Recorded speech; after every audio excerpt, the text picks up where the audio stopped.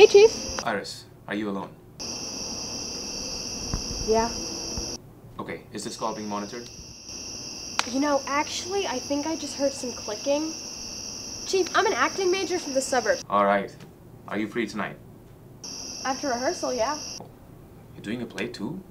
On top of everything else? Chill, Chief. Alright, I'm sorry. What time's your, rehearsal over?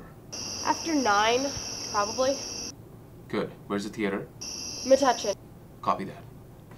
Off of Main Street, in between Warnick and Amboy, there is a garden with a duck pond.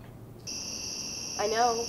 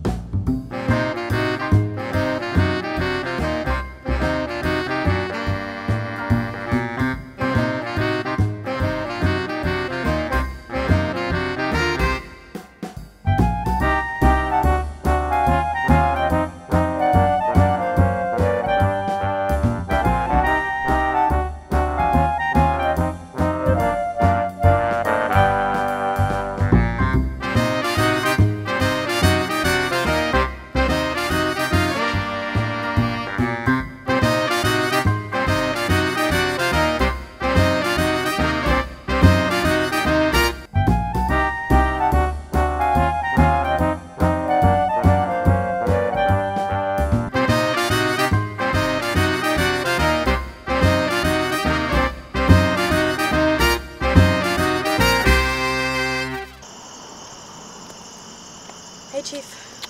Good evening, Iris. And thank you for meeting me at such short notice. No problem. How do you know about this place? You used to live in town. Iris, I need you to keep everything I say absolutely confidential. I figured. Since we're meeting in a park at night and all. I think Hughes was murdered.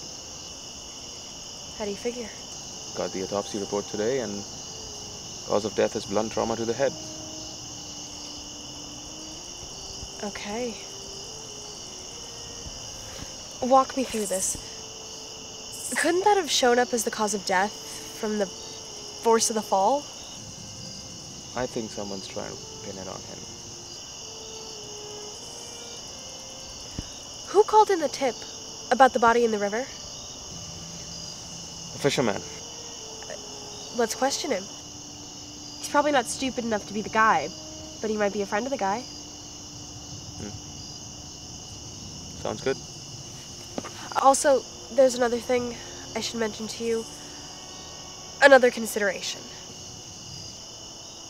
It all started in 1890. Let's say it's a Phoenix opponent. How else does a random accountant make enemies?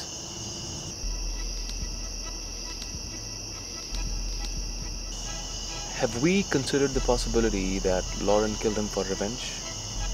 And then threw him in the river on her own?